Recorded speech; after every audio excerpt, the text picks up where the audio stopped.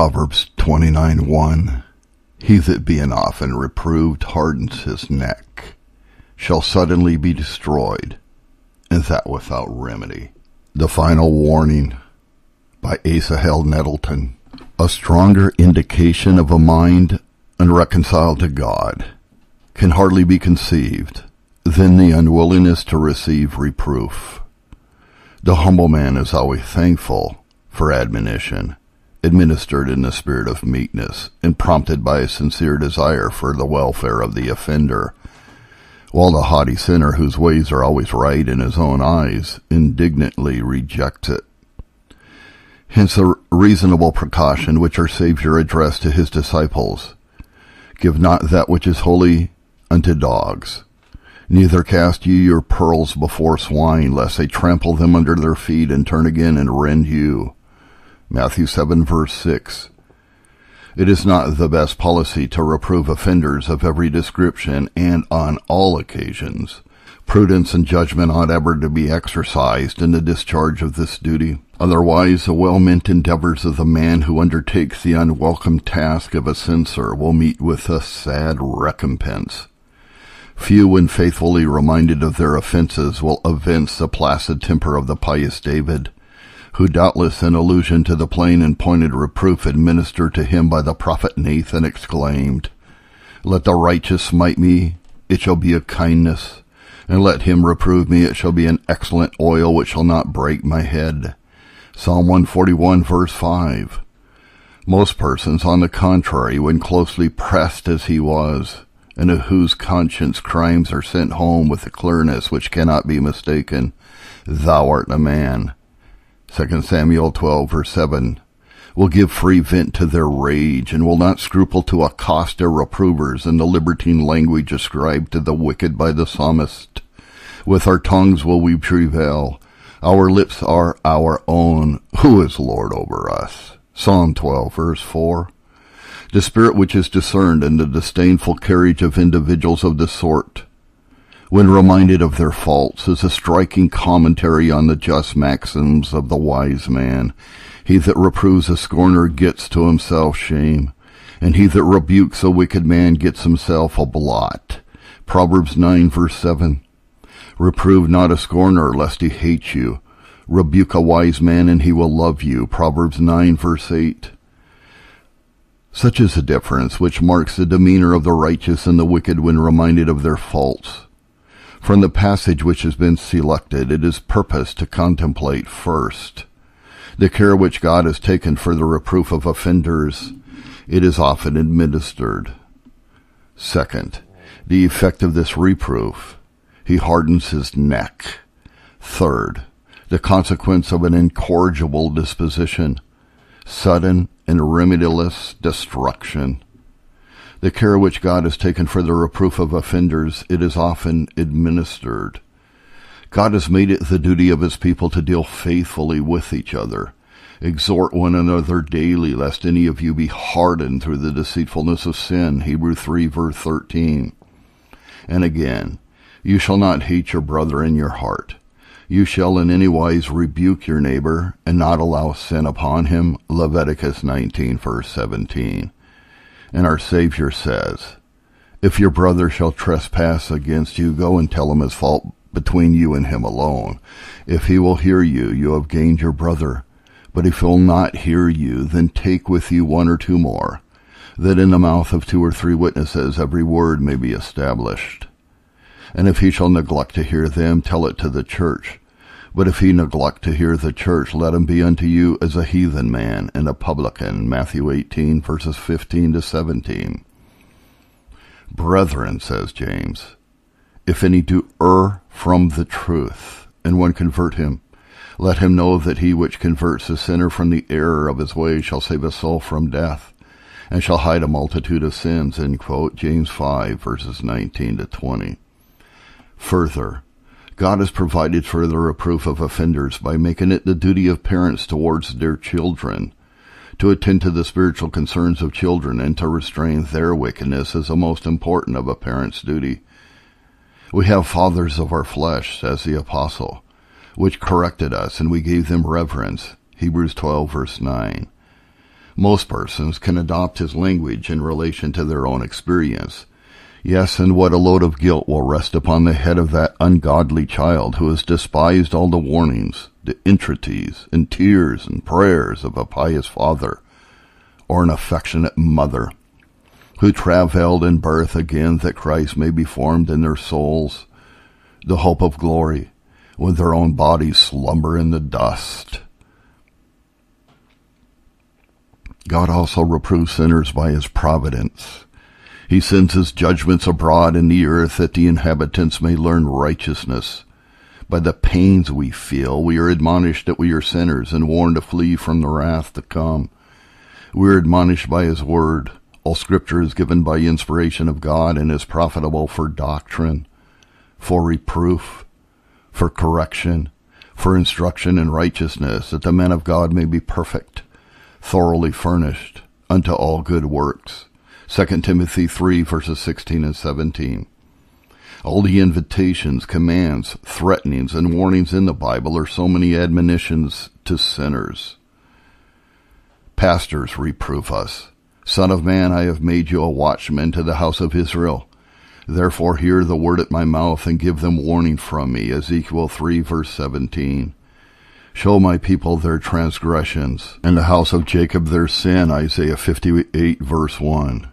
Hear the injunction of Paul to Timothy. I charge you therefore before God and the Lord Jesus Christ, who shall judge the quick and the dead at his appearing. Preach the word, be instant in season, out of season, reprove, rebuke, exhort with all longsuffering and doctrine. For the time will come when they will not endure sound doctrine, but after their own lusts shall they heap to themselves teachers, having itching ears, and they shall turn away their ears from the truth, and shall be turned unto fables. 2 Timothy 4, verse 14. It seems as if, in uttering this prediction, the apostle had an eye upon sinners of our own day. But woe to those ministers who do not feel the weight of this charge, and woe to those wincing hearers who, having itching ears that will not endure sound doctrine, heap to themselves teachers that prophesy smooth things, and say, peace, peace, to the wicked, when God has expressly declared that there is no peace for them. Against such preachers and hearers, the anger of the Lord and his jealousy will smoke, and all the curses that are written in this book shall lie upon them, and the Lord shall blot out their names from under heaven. When I say unto the wicked, O wicked man, you shall surely die, if you do not speak to warn the wicked from his way, that wicked man shall die in his iniquity, but his blood will I require at your hand, is a warning given by the Lord through the prophet. Ezekiel 33, verse 8. Mark the consequence of withholding the warning is the destruction of both the preacher and the hearer. We are likewise reproved by his Spirit, and when he is come, he will reprove the world of sin and of righteousness and of judgment. John 16, verse 8. The Spirit is sent to admonish. His language is, sinner, where are you going? And what will be the end of your sinful course? Prepare to meet your God. God sometimes reproves one sinner by the conviction and conversion of another.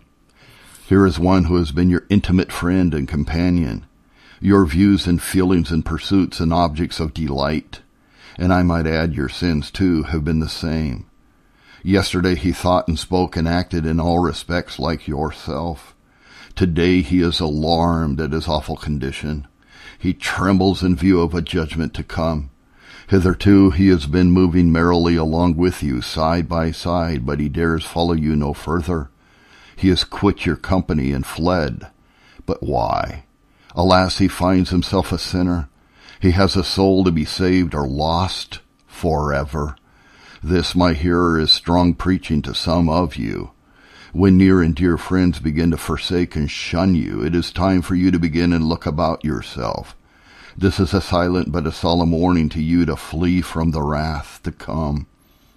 When you see or hear of a hardened sinner, alarmed at his awful condition, sight or sound carries with it the solemn admonition, see the end to which you are coming. Though you may think to hold out, yet you cannot endure long. Your stout heart will soon tremble, and all your boasted courage will prove to be mere cowardice. Here you can see the fearful end to which you are fast approaching. You must repent or perish. The effect of this reproof: he hardens his neck. Allusion is made to the bullock, which has repeatedly felt the galling yoke. At length his neck becomes hardened, and he can bear it without flinching or feeling. The sinner never hears a galling reproof without it producing some effect. If his heart is not subdued and changed, he becomes altogether more hardened. The child which is often corrected but not subdued becomes more hardened. The sinner, under the afflicting hand of divine providence, is always made better or worse. If sickness and pain and the death of friends do not wean him from the world and drive him to God, they harden his heart. This is the effect of all the judgments of heaven and of all the calamities and miseries of human life. This is strikingly illustrated in the case of Pharaoh, king of Egypt. Because sentence against an evil work is not executed speedily, therefore the heart of the sons of men is fully set in them to do evil. Ecclesiastes 8 verse 11. Thus despising the riches of divine goodness and forbearance and long-suffering, not knowing that the goodness of God leads him to repentance, after his hardness and impenitent heart, and with a stiff neck, he perseveres in his course of rebellion, treasuring up unto himself wrath against a day of wrath and revelation of the righteous judgment of God. Romans 2 verses 4 and 5. Oh, the awful reckoning that awaits such offenders! It is wholly impossible that a person should be frequently and faithfully admonished for his crime, and yet experience no alteration in his condition. His rancorous pride will be augmented, and his conscience seared as with a hot iron. The earth, which drinks in the rain that comes oft upon it, and brings forth herbs meet for them by whom it is dressed, receives blessing from God. But that which bears thorns and briars is rejected, and is nigh unto cursing, whose end is to be burned. Hebrews 6 verses 7 and 8. On this work the sinner may make rapid advances. He may acquire the faculty of silencing the remonstrances of his conscience, and with a stoic apathy proudly boast that he is superior to the thunders of Sinai. He may resist the mild accents of mercy and do despite to the Spirit of grace. He may spurn the offers of a bleeding Savior. The darkened heavens, the rending rocks, and the quaking earth may have no effect. To all these he may render himself impervious. But the day comes that shall burn as an oven. Then his stiff neck and his stout heart will not exempt him from the terrors that shall overtake the soul of every guilty culprit that shall stand at the judgment seat of God. The consequences of an incorrigible disposition: sudden and remediless destruction. He that being often reproved hardens his neck shall suddenly be destroyed, and that without remedy. He shall be punished with everlasting destruction from the presence of the Lord and from the glory of his power. 2 Thessalonians 1 verse 9. This is the doom of the incorrigible sinner. His punishment shall have no end, where their worm dies not, and the fire is not quenched. Mark 9 verse 44. The smoke of their torment ascends up forever and ever. Revelation 14:11. The rich man also died and was buried, and in hell he lift up his eyes, being in torments, and he cried and said, Father Abraham, have mercy on me. But Abraham said, Son, remember that you in your lifetime received your good things, and likewise Lazarus evil things. But now he is comforted, and you are tormented. And it cut off from Dives the last hope of relief in his torments, Abraham added, And besides all this, between us and you there is a great gulf fixed, so that they which would pass from hence to you cannot, neither can they pass to us that would come from thence. Luke 16 verses 22 to 26. The redemption of the soul is precious, for the soul lives forever, but its destruction is eternal. It is sudden, shall suddenly be destroyed. Thus the psalmist said, how are they brought into desolation as in a moment? They are utterly consumed with terror. Psalm 73 verse 19, as the fishes that are taken in an evil net, and as the birds that are caught in the snare, so are the sons of men snared in an evil time, when it falls suddenly upon them. Ecclesiastes 9 verse 12.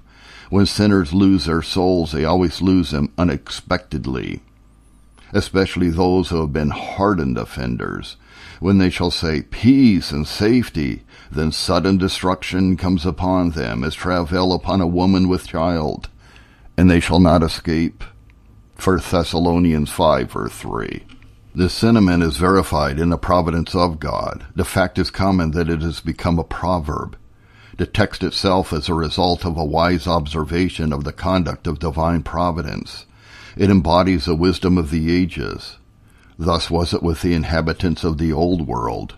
They were often reproved by the preaching of Noah and by the strivings of the Spirit, but they hardened their necks and heeded neither.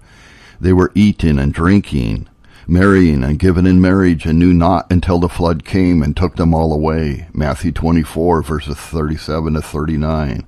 They were suddenly destroyed, and that without remedy. So it was with Pharaoh, who was so often reproved by Moses and by the judgments of God. Conscience was aroused, but as often did he silence her voice and harden his neck. At length he was suddenly drowned and went down quickly into hell. Thus it was with the inhabitants of Sodom. Righteous Lot warned them of their danger. The very evening before their destruction, the men of Sodom compassed the house of Lot around, both old and young, all, people from every quarter. And Lot went out and reproved them for their wickedness, but they were too far gone to bear it. And they said, stand back. This unwillingness to take reproof marked them out as ripe for destruction. The same night Lot went out and delivered his last warning to his sons-in-law.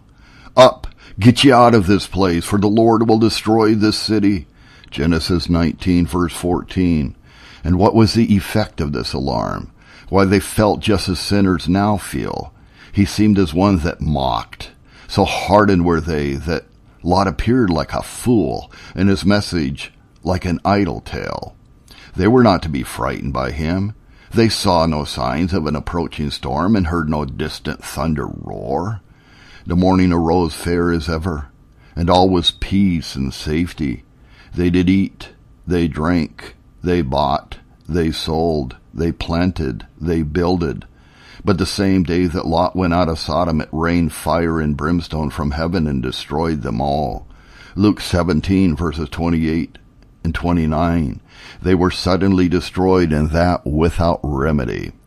Methinks it is enough to curdle the blood in our veins to consider how suddenly the most stupid and hardened sinner in this house may lose his soul. He may, and doubtless will, sleep on until he is awakened by the voice of God. You fool! This night your soul shall be required of you. Luke 12 verse 20. For there is no remedy. The sinner who continues to harden his neck under reproof cannot be saved. He shall suddenly be destroyed, and that without remedy, because it cannot be prevented. Here is a sinner who will not take reproof. The question arises, what shall be done to prevent the loss of his soul? The answer is nothing. He is marched forward to eternity and to the pit of destruction with a proud heart and with a stiff neck, and nothing can stop him in his mad career. Such a sinner must go to destruction, and no means can prevent it. This is the meaning of our text. There is no remedy. The only remedy which can be applied for the salvation of sinners is the gospel, and this remedy never takes effect without alarming and arousing the guilty conscience. But when warned to break off his sins and to flee from the wrath to come, the hardened sinner says, I will not be frightened to heaven. Thus it was with the old world. Noah, moved with fear, prepared an ark to the saving of his house, by the which he condemned the world, and became heir of the righteousness which is by faith. Hebrews 11 verse 7. By his preaching and by his example, he warned the wicked world of the coming flood. But they were not to be frightened. Thus was it with the inhabitants of Sodom. The preacher applied the most powerful means, the only remedy to prevent their destruction. Up, get ye out of this place, for I will destroy the city. Genesis 19, verse 14. But they were not frightened. He seemed as one that mocked. They would not be alarmed. And so there was no remedy. What could the preacher do more? Nothing. Sinner, if you cannot be alarmed, you cannot be saved. If you do not believe that you are under sentence of death from God's holy law, then you do not feel your need of pardon, and you will not come to Christ that you might have life. John 5:40. He that believes not is condemned already. John 3, verse 18. And the wrath of God abides on him. The sinner who does not feel the awful conviction of this truth cannot be pardoned or saved. The language of the gospel is, except ye repent, you shall all likewise perish. Luke 13, verse 3. But no sinner ever repented without conviction of sin. Even the Spirit of God never interposes to rescue the sinner from destruction in any other way than by arousing his guilty conscience to perform its office. His genuine effects on the heart are thus described. And when he is come, he will reprove the world of sin, and of righteousness, and of judgment. Of sin, because they believe not on me. Of righteousness, because I go to my Father, and you see me no more. Of judgment, because the prince of the world is judged. John 16, verses 8 to 11. But you are not to be frightened. When they heard this, they were pricked in their hearts, and exclaimed, Men and brethren, what shall we do? Acts 2, verse 37. But you are not to be frightened. When the commandment came, sin revived, and I died. Romans 7, verse 9. But you are not to be frightened. The sinner who talks in the strain is either an infidel or ignorant of the contents of the Bible. For such a sinner with such views and such feelings, the gospel contains no remedy. To such a sinner, the Spirit of God offers no remedy. He that being often reproved hardens his neck, shall suddenly be destroyed, and that without remedy. The sinner who will not take reproof must be destroyed. The physician who has exhausted his skill and tried every experiment upon his patient can only look on and see him die. So fares it with the incorrigible sinner. You may soothe him in his sins. You may flatter his vanity, but this is only hastening the work of destruction. The only salutary application is conviction of sin, of righteousness, and of judgment to come. But this his proud heart will not endure. Every attempt to rescue him from destruction will be resisted. It will only exasperate. He that reproves a scorner gets to himself shame, and he that rebukes a wicked man gets to himself a blot. Proverbs 9, verse 7. Therefore, says a wise man, reprove not a scorner, lest he hate you. Proverbs 9, verse 8. But if such be the effect of reproof, methinks I hear someone say, Then I will not hear the gospel. I will shun all reproof. Answer. A resolution not to take reproof proclaims yourself to be one of the very persons described in the text. Whoever objects in this manner shows his determination to harden his neck at all events. For no one can shun reproof or a preached gospel without hardening his neck in the most effectual manner. He voluntarily places himself beyond the reach of hope. The man who has drunk poison may say, I will run, I will shun it.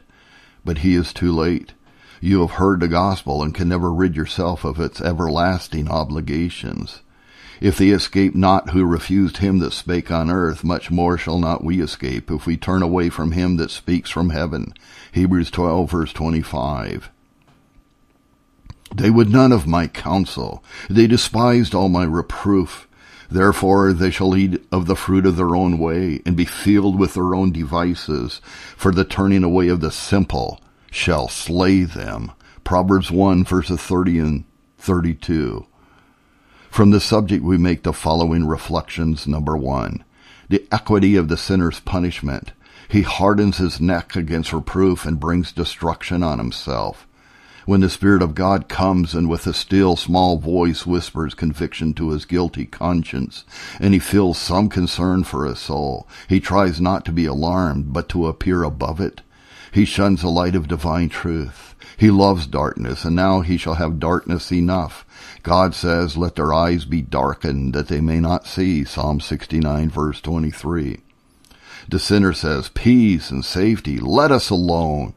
God says he is joined to idols, let him alone. Hosea 4 verse 17. The sinner says, go your way for this time. When I have a convenient season, I will call for you. Acts 24:25. God says, I go my way, my spirit shall no longer strive. The sinner chooses not to be under conviction and now supposes God's choice and the sinner's choice should happen to coincide. All can see the equity of the sinner's punishment. If he will not lay up treasures in heaven, then he must lay up treasures in hell. This is done by hardening his own heart. After his hardness and impenitent heart, man treasures up unto himself wrath, against a day of wrath and revelation of the righteous judgment of God. Romans 2 verse 5. When sinners are lost, their consciences will forever reprove them for destroying themselves. They are made to eat of the fruit of their own ways and are filled with their own devices. They utterly perish in their own corruption. By hardening his neck, the sinner with his own hand closes a door of heaven against himself. Reflection 2. Our subject is full of alarms to the aged sinner. My aged fathers, how long have you lived without God in the world? How many warnings have you heard and lost? You have lived so many years and have heard so many warnings and have lost them all. I now appeal to your own experience. Do you not find that the longer you live, the harder are your hearts? Can you not bear testimony to the truth of our text? Where are you now? Once you enjoyed a season of youth, but alas, it is over and gone forever. Your sun is almost down. I address you on the very brink of the grave. You are just ready to launch into eternity, and if you are not suddenly saved, you will be suddenly destroyed, and that without remedy.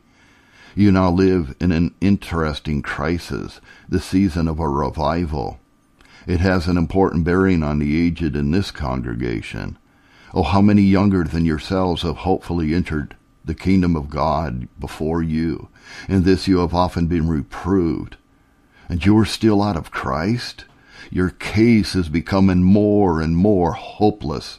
The probability, fear, is 1,001 that you will be lost. You have no prospect of witnessing another revival in your day. Let the present season slip, and where are you? This very warning, if neglected, will render your case more hopeless still. Reflection 3. Our subject contains a warning to the young. If he that being often reproved hardens his neck, shall suddenly be destroyed, and that without remedy, then beware how you feel and how you conduct yourself under reproof. How often have you been reproved by preaching, by conversation, by the conviction and conversion of your companions, by the admonition of conscience, and by the voice of the Holy Spirit? How is this revival season likely to leave you? Certainly not as it found you. If you do not profit by all these warnings, you will be sevenfold harder than when it commenced. What improvement have you made of all the warnings you have heard? Where are you now? If my preaching does not prove a savor of life, it will be a savor of death, and a death to your souls. Every warning you neglect is rendering your salvation less and less probable. It is making the work of repentance more and more difficult. You are wandering further and further from God and plunging deeper and deeper into misery at every step which you advance. With your own hands you are now forging those chains which will bind you down in darkness and despair. To you the Savior calls, turn you at my reproof, because I have called and you have refused. I have stretched out my hand and no man regarded, but you have set at naught all my counsel, and would none of my reproof. I will also laugh at your calamity. I will mock when your fear comes. When your fear comes as a desolation, and your destruction comes as a whirlwind. When distress and anguish comes upon you, then they shall call upon me, but I will not answer. They shall seek me early, but they shall not find me. For that they hated knowledge and did not choose the fear of the Lord. They would none of my counsel. They despised all my reproof. Therefore shall they eat of the fruit of their own way, and be filled with their own devices. Proverbs 1, verses 23 to 31. Today, then, if you will hear his voice, harden not your hearts. Reflection 4.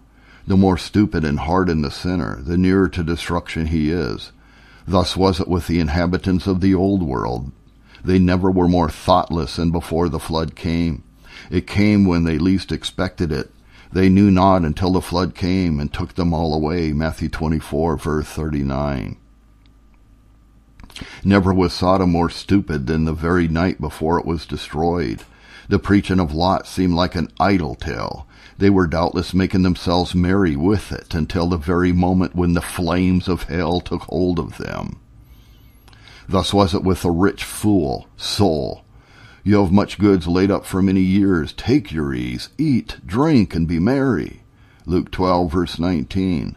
And thus it has been with all who have gone to hell from under the light of the gospel. They cried peace and safety until they were lost. Death came too soon, and they dropped into hell as into a snare, and it closed suddenly upon them. Those sinners are commonly nearest destruction who think and care the least about it. Hell is truth learned too late. Stop, poor sinner, stop and think.